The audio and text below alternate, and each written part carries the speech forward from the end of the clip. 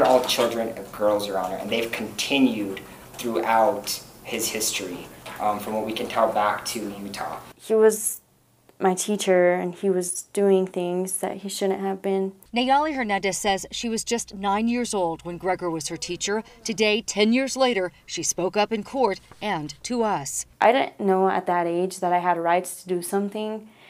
I didn't know that I could fight against him. I didn't know I had that kind of power. How was I supposed to know? I was so young. And Hernandez is far from the first student who says Gregor sexually abused her.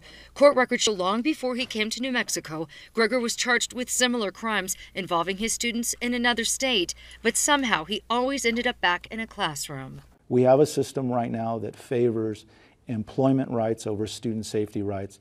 It's a real wake-up call for the country. Records from a court case in 1994 show when he was teaching in Utah, he was charged with aggravated sexual abuse of a child. But records show the charges were dismissed and he was issued a letter of reprimand from the Utah Professional Practices Advisory Commission. In 2004, he moved to New Mexico and became a teacher at Agua Fria Elementary School in Santa Fe. In 2004, while he's a teacher here in Santa Fe, court records show he takes the kids on a field trip to a museum.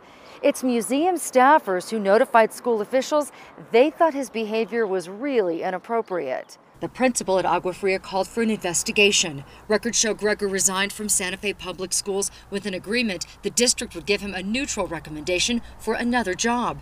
Court records show the State Department of Public Education issued a formal reprimand, but he kept his teaching license. He ended up in Espanola teaching again with Hernandez as one of his students. Every time that I know that I'm going to see him, it's like I'm hopeful that he'll admit to it. In 2009, Espanola police investigated cases involving Hernandez and another student. They turned the case over to the DA and then Attorney General Gary King.